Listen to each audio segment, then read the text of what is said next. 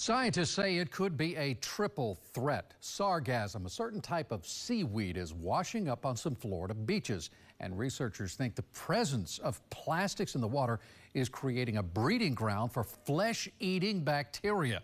News Channel 8's Jack Royer reports from St. Pete Beach. If you come to a beach like Paso Grill, you're not going to expect to see a giant blob of seaweed washed ashore, and thankfully it's not here. But beachgoers in South Florida are dealing with just that. It's called Sargassum, and researchers think it could provide fertile ground for a flesh-eating bacteria. The tranquility of Florida beaches spoiled by Sargassum. The stinky seaweed blob floating in mass, now washing up along South Florida's coastline. The amount of stuff that washes up on the beaches is just staggering. Dr. Frank Mueller-Karger studies the stinky stuff at USF. It impacts tourism. It affects some of the health of people living right nearby the beaches. And so people want to know why, and can we control it or can we use it?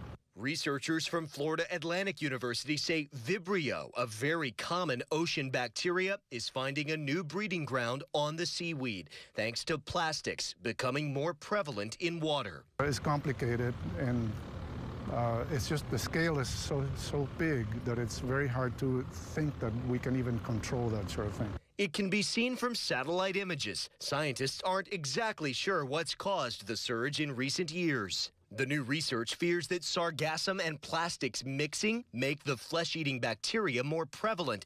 And now the Florida Department of Health says they're monitoring the changes, but says for now the Vibrio isn't concerning to them. I think the most important thing for people is to look out, open your eyes, and understand what you're seeing around you in terms of nature and how we fit into it.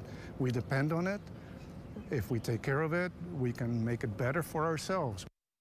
The health department says the same old rules apply. If you have an open sore or a cut, just stay out of the water entirely. But the good news for the west coast of Florida, Sargassum is unlikely to affect us anytime soon because the deep waters where it likes to float are over 100 miles away. In Paso Grill Beach, Jack Royer, 8 on your side.